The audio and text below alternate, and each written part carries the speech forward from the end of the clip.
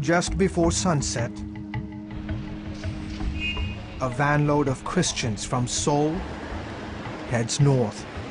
We cannot show you their faces or reveal their names. What we're doing could get us into trouble.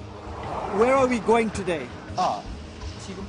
We're going here, some 4 miles from the North Korean border and close to the demilitarized zone.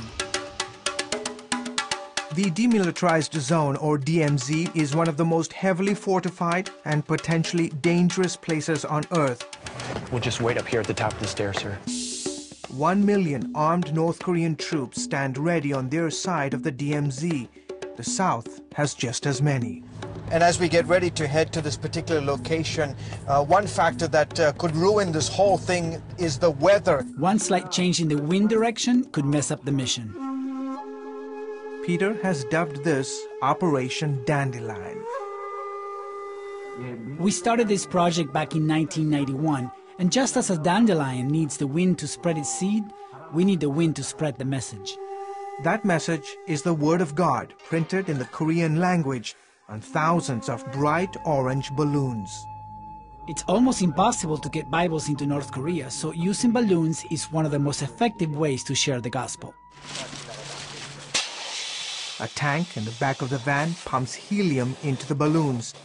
The team works quickly, all the time keeping tabs on the wind direction. Prayers are whispered over each balloon. And then the release. A few minutes later, the balloons begin their slow drift across North Korean airspace. By sending these balloons, we let our North Korean brothers and sisters know that we are praying for them, and the scriptures on the balloons are meant to encourage them. The earnest prayers begin here at this undisclosed location in Seoul. Every week since 1991, 78-year-old Oh Mon-duk, along with a handful of other believers, has been preparing each balloon for the flight into North Korea. I was born in North Korea. This is my way of helping to get the gospel back to my countrymen. And the process is almost done. They're just putting the final touches to today's balloon operation. In essence, this is how it works. They have a hole in here that they fill helium in, put a tape around it, and then off it goes into the skies of North Korea.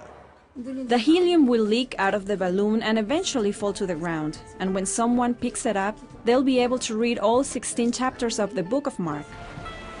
Peter used boats in the past with other groups to launch balloon offensives from the sea. These balloons are larger and contain a small radio, a Bible, and other Christian literature.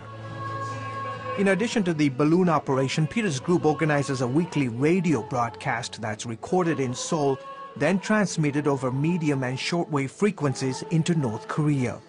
The radio broadcast is like a regular church service with worship and preaching of the word. The North Korean government routinely tries to jam our signal, but we have other methods of getting the message across. And this is what motivates the team. CBN News obtained exclusive audio recordings and photographs of secret underground church meetings inside North Korea.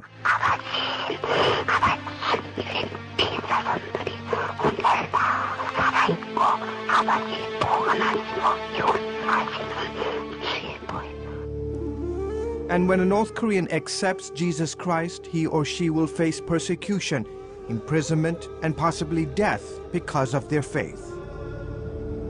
Peter gave CBN News footage that apparently aired on a Japanese television channel, allegedly showing the execution of North Korean Christians.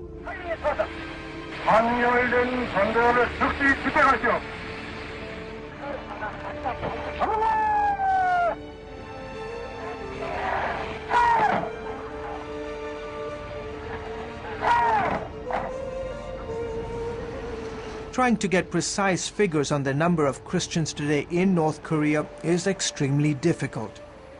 Based on data gathered from North Korean defectors and international human rights groups, we estimate there are approximately 30,000 Christians being held in political prison camps, and about 10,000 underground believers who are in hiding throughout the country.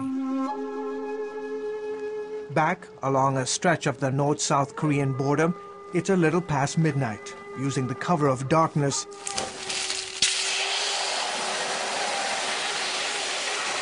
Peter's team continued to deploy hundreds of balloons at multiple locations. Today, the wind conditions have been good.